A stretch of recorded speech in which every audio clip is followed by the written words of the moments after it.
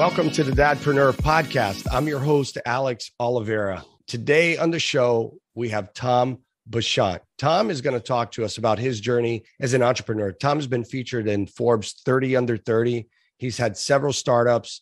The company that he's a founder in right now is called Everyspace. I'm not going to tell you exactly what it's about because Tom is going to tell us, but he's also going to share some funny stories about his journey as an entrepreneur. Has a little something to do with the RV. And I tell my listeners that because as my listeners know, we RV, my wife and my kids, we love to get out in the RV. And so there's this element of being a digital nomad or digital entrepreneur that is in my world. And so I think we have that in common, Tom. So welcome to the podcast, Tom.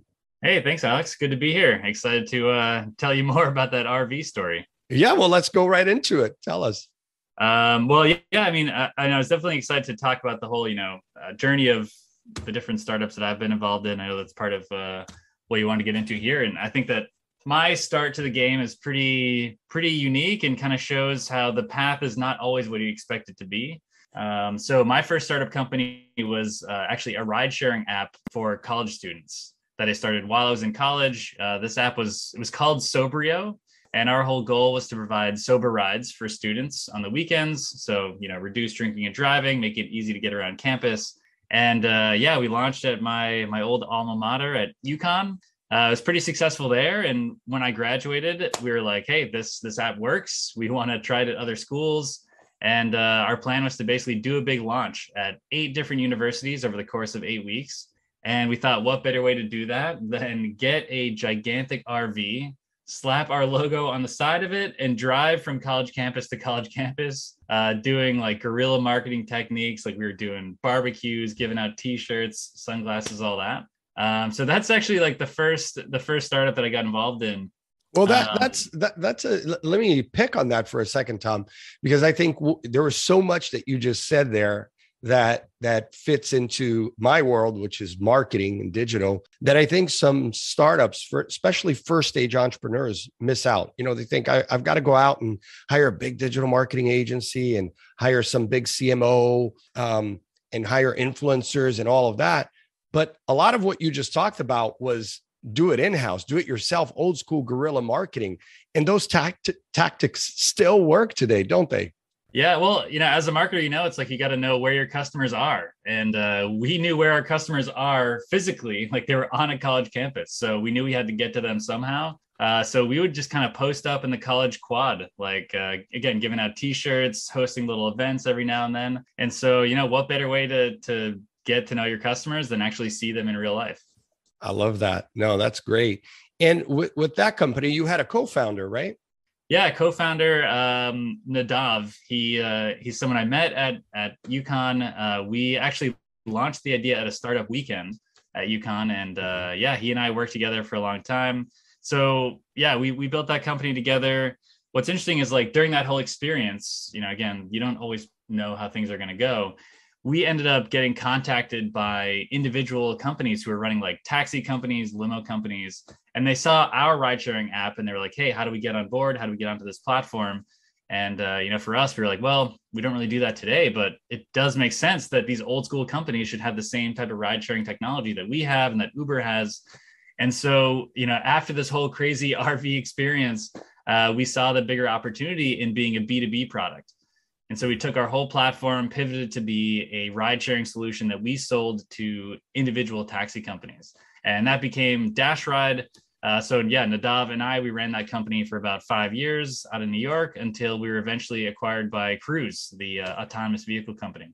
Had you at that point, Tom, you and your partner, when you guys made that pivot, had you already sort of, well, not you guys, I would actually back up one. I'm assuming you guys had some investors at that next pivot, right? Yeah, at the pivot we did. So we tried to raise some money for the first idea. Again, at the time we were college students, so we were able to, we won a business plan competition, which gave us the money to buy the RV essentially. But we had some trouble raising money for that idea from the investors in our network, which at the time was Connecticut, which you don't really think of as the hub for tech innovation at the time, though they're definitely doing a great job at reinventing themselves. When we pivoted the idea to B2B, it definitely was much more appealing to investors. we had a better idea of how to scale up the business. There's a much bigger market to capture. And so, yeah, we were able to raise money for Dash Ride. At that time, when you made that pivot and you bring in this extra capital to scale and go in that direction and stay really focused on this new B2B product, how did you guys decide how you were going to divvy that capital? I always find it interesting. You know, some investors and founders go head to head, and the founder is saying, I want to do this. I need to bring in engineers. And the investors saying, no, we need to bring in a sales force and do a big marketing campaign. How did you guys decide where you were going to put that capital? Yeah, the plan definitely changes over time as the needs change. So, we first get that investment. You look at what are the blockers to hit certain KPIs and certain milestones that you want to hit. So if we want to launch with certain customers that are in our pipeline, like what's the limiting factors? That the technology is not ready, or do we not have like the sales force to basically get enough accounts on board to meet those quotas? So, early on, it was definitely a lot about the technology. We had some initial pilots that we were trying to build out. And so building out the right engineering team was important at that time. But, once the product was in a more steady state and we had launched with a few customers, then it was basically doubling down on the sales efforts and, building out our sales team, a replicable sales strategy, bringing on some seasoned, SDRs and folks like that. So yeah, it definitely changed over time, depending on what was the limiting factor for us. Got it. When you go back to your early days, maybe before college, and you think of yourself today as an entrepreneur, did you always set out to become an entrepreneur? I never thought about it in so many words, but I think there were some patterns there for sure. For example, I guess when I was in middle school, I used to make, lunch money by selling T-shirts on an e-commerce store that I put together. When I was in middle school, the hip brand was Hollister. So definitely dating myself here as an official millennial, but I thought that, like, it took over the whole school. Everyone was wearing those shirts and I was trying to be edgy. So I launched a store called Not Hollister, and very creative, obviously. And it actually took off and did pretty well. And we were able to, cash in on, just the counterculture aspect of it. So a bunch of random things like that. Like, definitely, it's always been exciting to me to just kind of do your own thing and see what works. When you think of yourself today as an entrepreneur, what would you say is like the most important skill that you have? I mean, soft skills is very hard to pinpoint because you can go into the natural behaviors that people have, right? But if we're talking simply skills as an entrepreneur, for you, what is the most important one? If you had to give up your seat today as the CEO, what quality would you be looking for in that CEO? Yeah, I know this is going to be super cliche, but I think a growth mindset where you just will learn whatever skill is needed to accomplish the next thing is most important.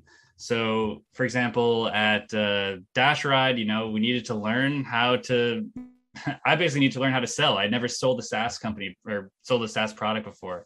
So just the idea of like understanding what is missing in your own personal skill repertoire and putting in the work to fill it in. Before, launching Sobrio, I had to learn how to make apps. I'd never made apps before. And so just kind of figured it out as I went. I think it's that idea of like looking at what you want to create and saying like, well, I need to do this one thing to get there. And so I'll just learn it. I'll like do whatever I got to do. I'll, watch YouTube videos, I'll read books, whatever it is. But not feeling like discouraged when you realize there's like a skill that you don't have. I love that answer. I mean, really, because above everything else in business, whether it's, finance or HR or sales, marketing, whatever department you're in, it's you having the ability to continuously grow and evolve, right? And come up with the newest, most innovative ideas is really the only way to beat the competition. So, I think looking for that growth mindset is probably in the world of thought leadership, it's not talked about so much because I think there is that whole side of the business world that is like coaching that either appeals to some people or it doesn't. Some people will say, no, I look for mentors. I would never pay a coach. But I can tell you from my own experience, Tom, I mean, I've had business coaches that have added tremendous value to not only me, for me personally, but also my company. And then other times I was able to bring in mentors to add value in a completely different way than I would have if I were working sort of in my own silo with my own team or with my business coach. So Totally. Have you had any mentors throughout your journey? Yeah, I've had some great mentors for sure. And I also had a business coach for a while at Dash Ride, which was really helpful. And I think one thing, as you said, like they help to point out these things that you need to work on that you don't see when you're just like stuck in the day to day. You can kind of zoom out and just be like, hey, what if you worked on this one thing that seems to be holding you back a little bit? That's helped hugely. Fantastic. So if we're talking about Everyspace now, let's shift gears here. So we know where you've been with Everyspace. What was that moment where you created the idea or you had the vision for what it is today? And then tell us what it's about. Because I think it's the timing of having you on the podcast is so important, because in every conversation I have with entrepreneurs, business owners, it's people. We keep hearing about the, great resignation and how employees want to work just from home. And so how do I cultivate culture? There's a million challenges and questions. And I feel like Everyspace has part of that solution. So tell us how you came up with the idea and then what it is. Yeah, absolutely. So I've always been passionate about community building and trying to bring people together. But really what, kick this off is I was working at Cruise, this, big tech company based out of San Francisco, previously all on site, going to the office every day. And as soon as COVID hit, you could kind of see how the culture of the company evaporates, right? And this wasn't unique to Cruise. This was any company that was previously on site and had certain rituals of bringing people together. Those were all gone. And companies just weren't equipped to deal with that. It was so abrupt and it was really, really disruptive for employees.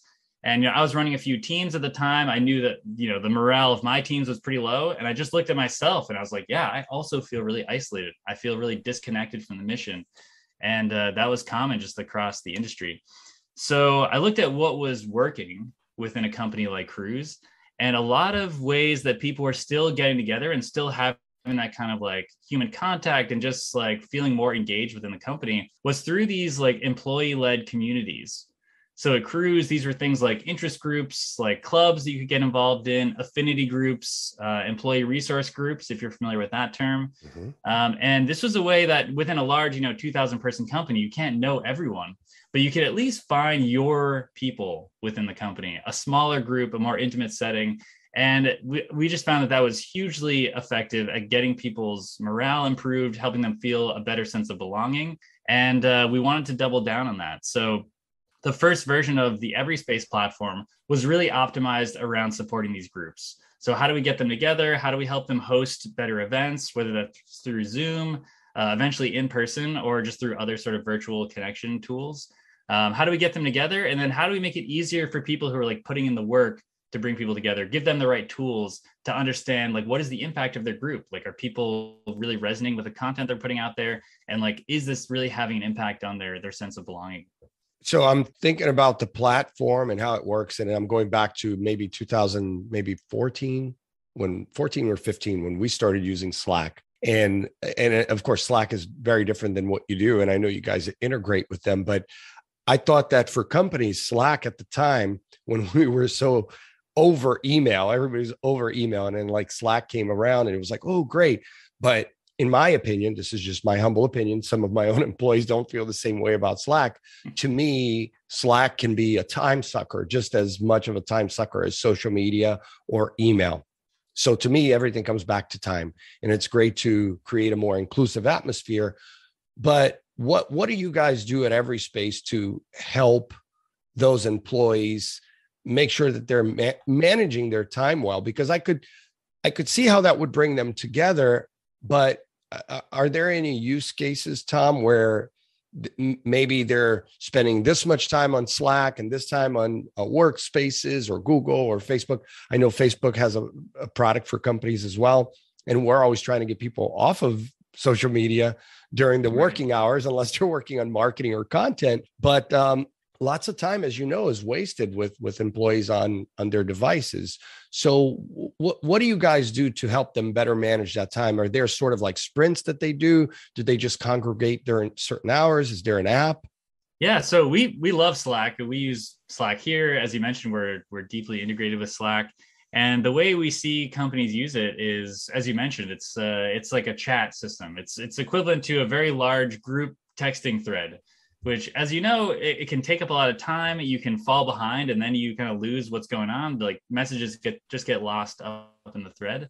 And so for us, it's like within these communities, there's a lot of important things happening. So whether that's events, important announcements, or any other way that people are just kind of like sharing content between each other, we wanted to have one home base for that, and that's what lives within their Everyspace community. So people can continue to chat on Slack, and there's going to be conversations that take place there, and honestly, it's a lot to keep up with. So you could go ahead and ignore that whole Slack channel for a while. You can always come back to your Everyspace home base and see what content's coming up. So I know what events I should attend. I know there's a networking event coming up later, and I don't need to go scroll through, thousands of messages to find it. Got it. No, that makes sense. Because we see new apps that come out for business, and sometimes they're just an enhanced feature that another app could create. And my argument to that, when I hear like in Shark Tank or any other pitch, an investor say, well, that's just a feature. And sometimes that's really what you need, is something that is very different and lives on its own. Because if you bring people back to that one place where they're spending all their time, like Facebook being one of them, like Facebook groups. I've worked with companies that had huge Facebook groups, but then the problem is people are on Facebook and not spend. And at one point, and I don't know if they're using it anymore, but for a while there, they were promoting the groups app, Facebook groups app, but then it still cross pollinates with the stuff that is sucking your time, where I think with for me, what was very clear with what you guys are doing, Tom, with Everyspace was, I think in a time where there's so much social unrest and things that are happening within different companies, sometimes they want to be inclusive and they want to be proactive and address every employee's sort of needs. And it's tough to do it if you don't have a space to do it. Like you can't just send out a company-wide memo and hope that everybody's like, oh, check, that's good, you're inclusive. Yeah. It's funny that you say that. So now that we've been live with a few customers, we're starting to get some interesting data on what is resonating with people. And, for us, again, rather than just be a tack onto Slack, like we also are sending messages via email to people's calendars, like whatever channel resonates best with them. And it's interesting to see, like, it's different for different employees. Some people will always click on things that are sent to them via Slack, and that's where they prefer to engage. And for other folks, they don't check their Slack and they only check what's sent to them via email, or they just show up to what's on their calendar. We do see Slack as probably the more common option, but it's interesting to see, like, there isn't a one size fits all solution. And so it's helpful for companies to understand, like, what channels are actually reaching people and how can I tailor that to their preferences? Like, make sure that the person who only wants to check Slack is getting the content in Slack, and the person who only checks their email is getting their content in email.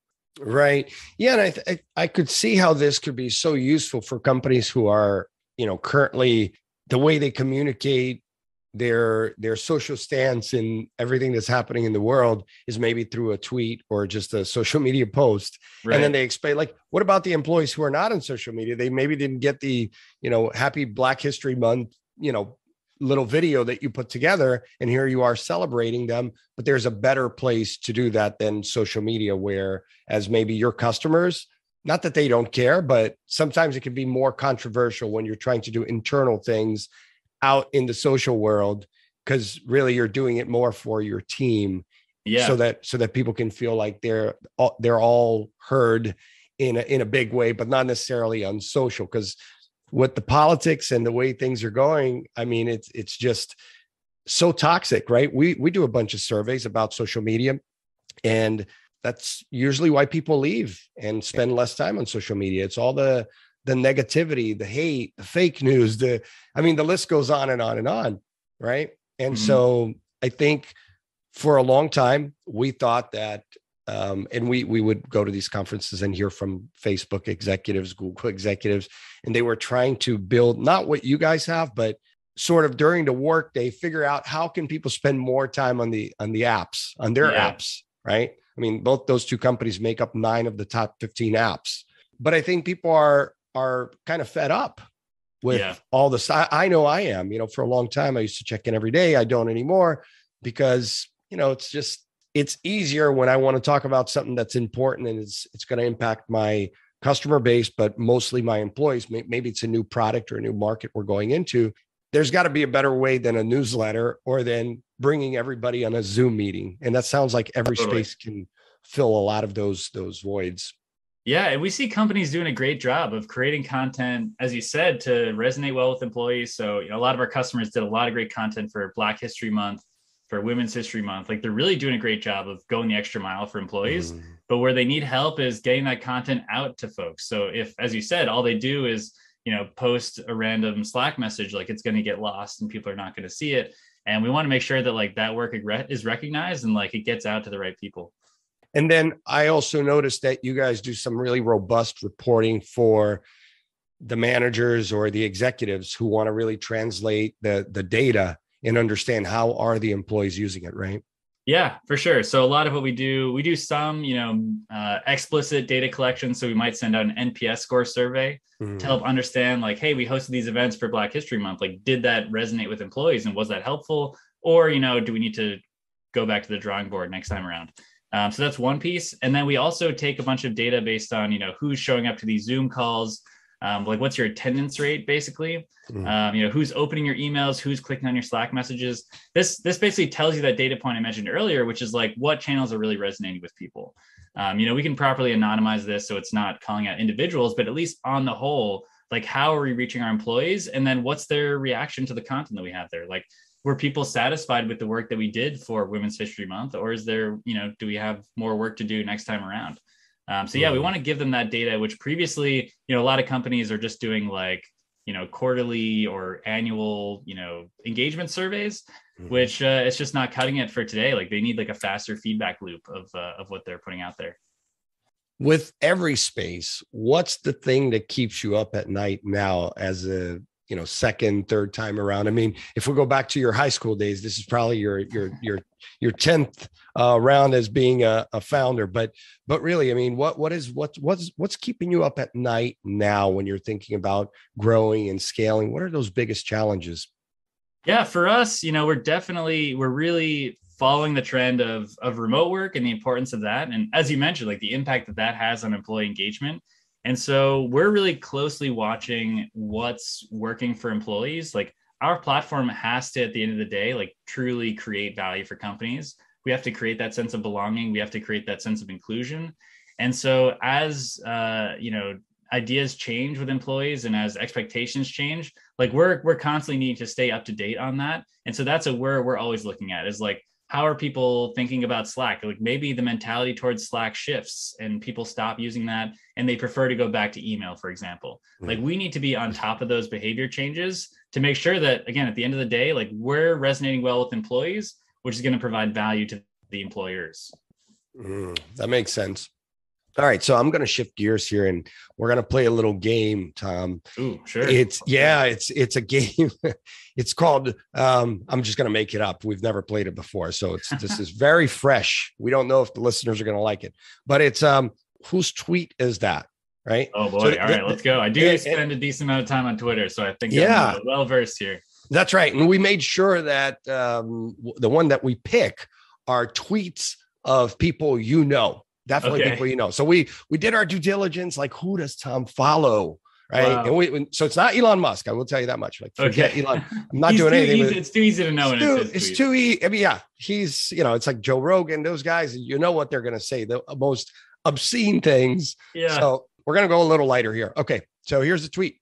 This one's going back. Actually, this one is 9 years old, but you engaged with it. So, okay. Let's see. I'm scared. Okay. A great way to not seem like a legitimate business is to register yourself as a .info domain name. Who said that?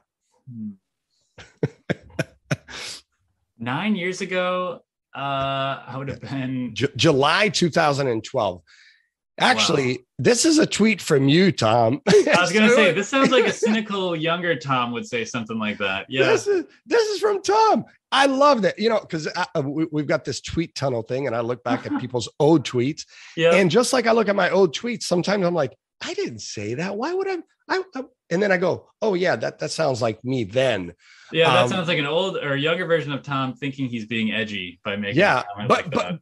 But it was, and why it resonated with me is because in 1999, just as I was getting into college, I really started to buy domains. Like that was like buying domains. I mean, I was buying and flipping domains. I thought I'm like going to be the internet like billionaire. King of the internet. And, yeah, it was fine. But I held some of those domains. I sold a portfolio of over 1,000 domains back in 2011. Oh, wow. And they were good. I mean, they ranged from like $200 to maybe the most was 20 grand. So it wasn't like crazy, right? Mm-hmm. These weren't the best domains. But one of the things at these domain conferences we would talk about is like, here's the TLDs that you don't buy, right? Like you don't buy .info, don't buy .biz, don't buy .cc. Yeah.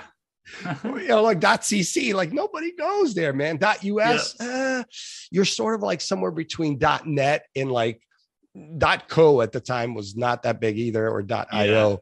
But it's just interesting where it's gone. And so when you said like you're not going to seem like a real business if you're .info, I'm like, right on, Tom. That's funny. I think we probably at the time got approached by a company with a .info, and I was like, I can't take this request seriously. Even early on, you knew. All right, I'm going to give you one more. All right. So, well, this is you, obviously, but I love this one. This is also July of 2012. You said, DJing for a block party at Harbor Beach, and no one knows that I'm using Pandora. Oh, yeah. Oh, wow. That's funny. So I still DJ that block party. It's an annual tradition with my family. It's like the neighborhood where they grew up. It's a small little beach neighborhood in Massachusetts. Nice. And, you use Spotify now? What do you use? Oh, now it's Spotify for sure. They chose me as the DJ exclusively because I had a PA set up and I had speakers loud enough to actually like play the music, not because I had DJ skills. And, like, what a genius. You're just playing some other DJ. I remember I put on the Pandora playlist. I had several people come up and be like, Tom, what an amazing music choice. Like, this is incredible. And I was like, oh, thank you. Very talented. Yeah, you missed your calling. Well, no. So listen, we had fun, Tom. Thanks for sharing your story with us. And any parting thoughts here? No, I mean, definitely. Thanks for having me on board. I know you talk about this a lot, but just that idea that your entrepreneurial path can be totally unexpected and follow wherever it's leading you. I think that, that's been my story so far. So it's been a lot of fun, and definitely appreciate the time. Thank you so much, Tom.